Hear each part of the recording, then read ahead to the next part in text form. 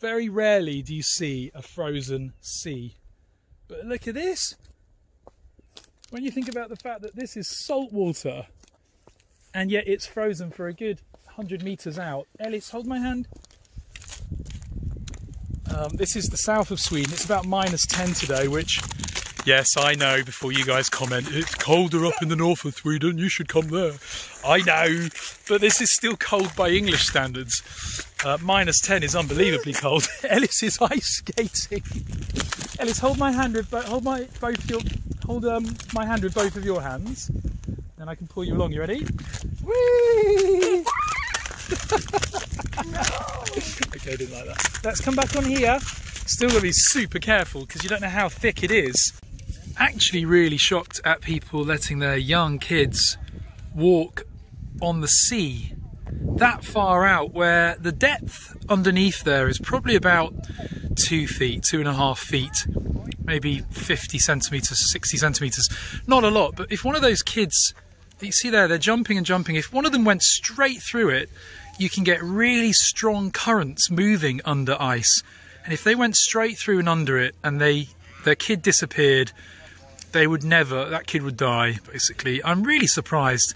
We just stepped out on the coast where it's so frozen here that there's no water underneath, but out there, it's deep. It's up way above your waist when I get in there. So for a kid, it'd be up to their head.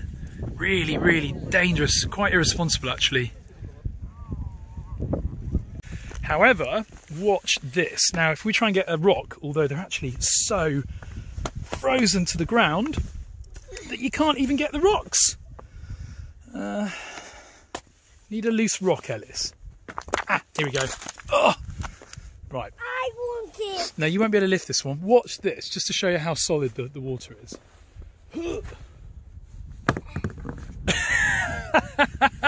It's amazing.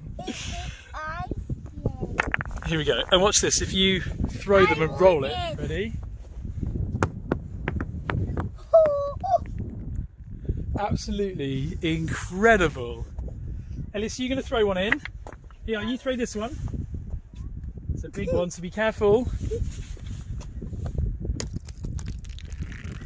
Good. It did, didn't it? Yeah. He's actually been eating the ice as well, and despite it being salt water, frozen salt water, he enjoyed it. But that has to be the half Swede in him, because the Swedes seem to like everything salty, licorice, chocolate, the lot. But yeah, it's just incredible to see this completely frozen solid, and you just don't expect to see it so far out, at least. But yeah, incredible. Anyway, should have brought my ice skates. Cheers, folks. Ellis, can you say bye-bye?